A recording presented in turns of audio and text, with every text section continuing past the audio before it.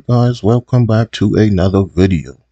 Today guys, I'm going to be making some nice homemade Salisbury steak.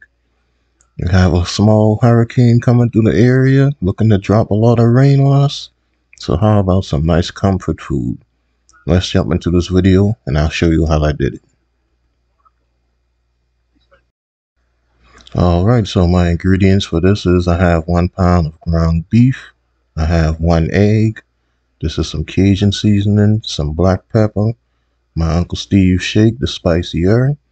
This is some chicken bouillon cube. I wanted the paste, but my sister brought this. And I have some onion powder, some kitchen bouquet for color, and some all-purpose flour. Alright guys, so the first thing that I'm going to do here now, I have my ground beef inside of the bowl. And excuse that mess on my cutting board. And I'm going to come in with just 1 egg to this. Now you could add 2 eggs if you would like, but I find that 1 egg per pound of ground beef works good for me. And then I'm going to add my black pepper to this. And then some onion powder.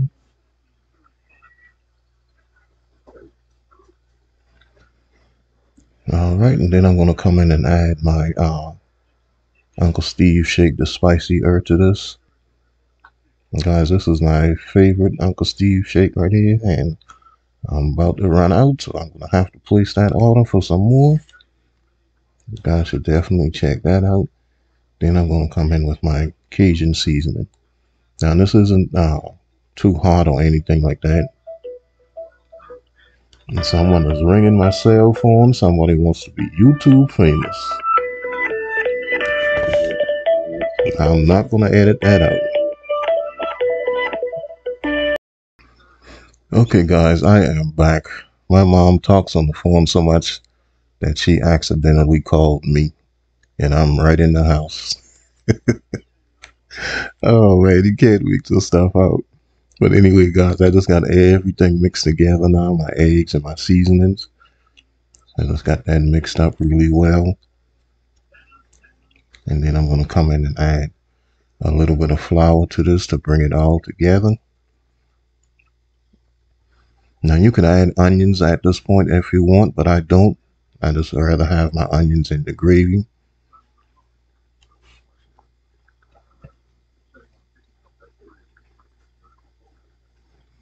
Alright, so I'm going to give that just a quick mix, get all of that flour mixed in, and then I'll start forming my steaks.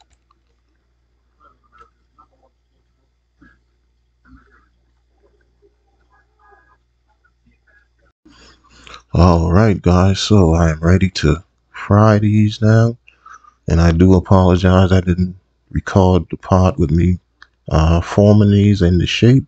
I just want to form them into like an oval shape. And then I added a little vegetable oil to my pan. And I just want to get these browned off on each side. And then I'll make my gravy and put them back in the gravy. And we'll go from there.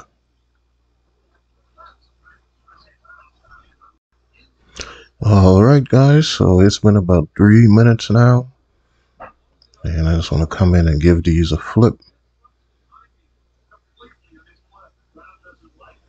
And you can see that they're holding up perfectly. None of them are breaking apart. So that lets me know that that 1 egg and that flour that I used was just perfect. So I just want to get all of these turned over and let them brown on the other side. And then I'll come back and get them out and start making my gravy for this.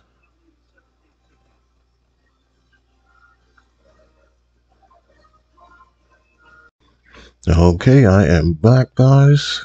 Now we just want to come in and get these patties out of here. These aren't cooked all the way through yet. They're going to be inside of the gravy cooking for a while, so these will definitely have a chance to get done. I just want to brown them on both sides. And then what I'm going to do is come in and add my onions to this. You could add bell peppers if you want, but I don't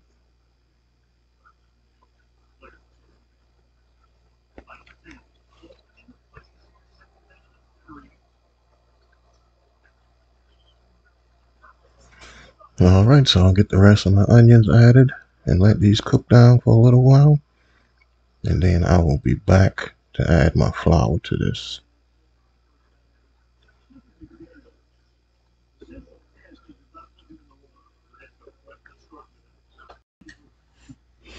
Okay, got my onions just about tender.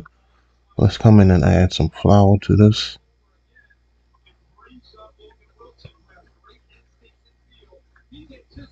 And we just want to give this a good mix. Let this cook to remove that flour taste, that raw taste that flour has. I'm not going to try to develop any color on this or anything because I have my kitchen bouquet for color. So I just want to cook this for a couple of minutes just to remove that raw flour taste.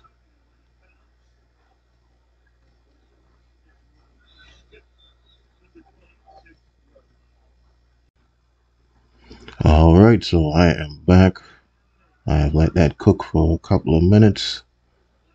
And now I just want to add my water to this. You could use beef broth or beef stock or whatever you call it.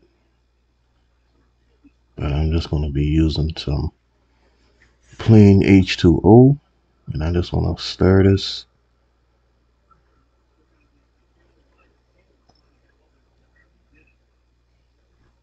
And actually while I'm pouring this super slow. But eventually it's all going to come together. And then I'll go on and add some more seasonings to this.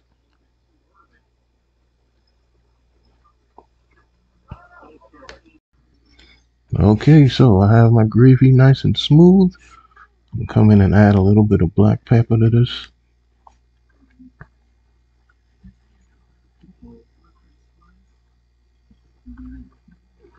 Then I'm going to come back and add just a little bit more of onion powder to this.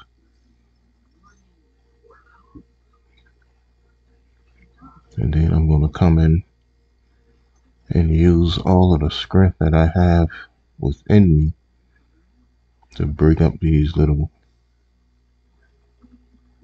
cubes of chicken bouillon. And remind me to never stand in the store with my sister again. Because this is not what I wanted. I wanted the paste. And I specifically told you better than bouillon paste. And you still brought me this. But anyways, I got a couple of those added. And then I'm going to come in and add my kitchen bouquet to it. Give it a little color.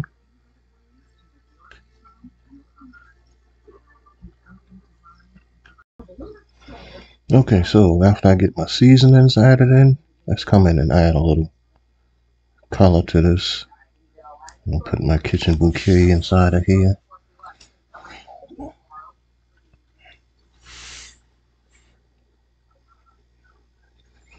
And I want this to be a little darker, so I'm going to add just a little bit more. And I'll get that mixed in. Now I'll start adding my hamburger steaks back to this.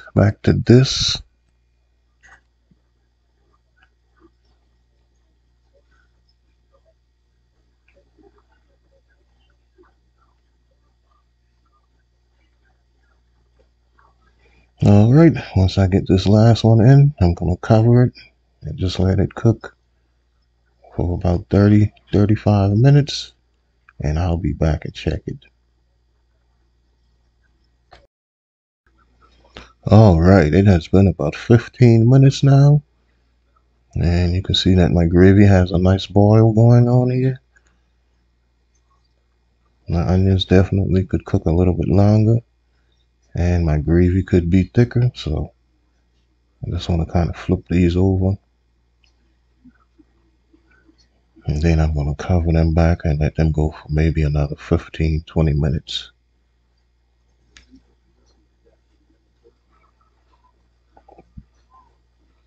And this is also on a kind of medium high.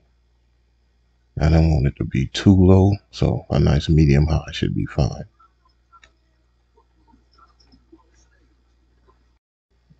Alright guys, I am back. It's been another 15 minutes or so, and you can see that these hamburger steaks look absolutely beautiful.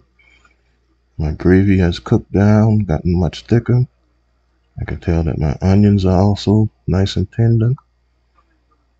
So this meal is done.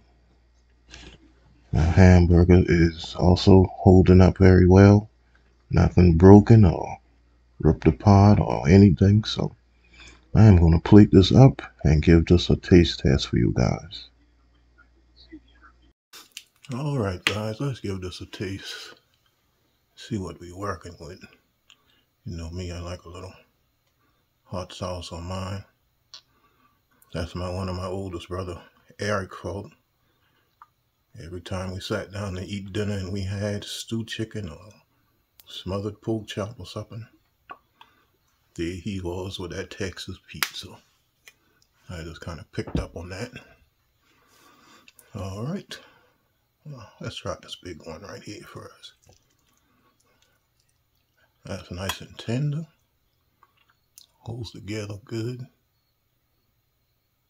Get some of that rice.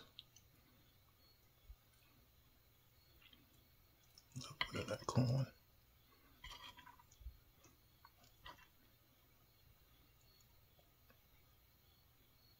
Look at that.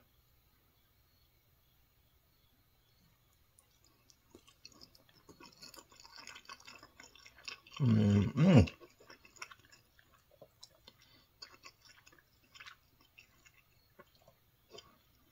the first thing that comes out is that Cajun seasoning. Not spicy, not salty. That's just loaded with flavor. That's really good.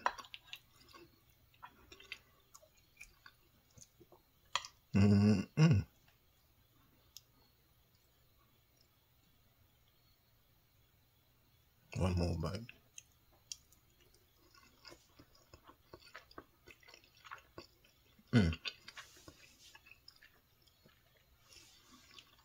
Alright guys, you definitely gotta make this.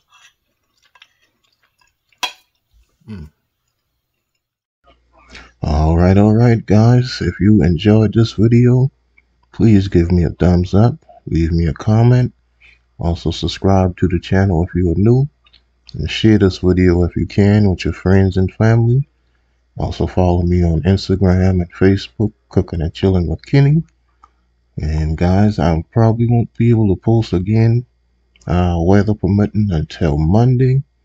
So definitely look for that video. That's going to be some smothered pork steaks.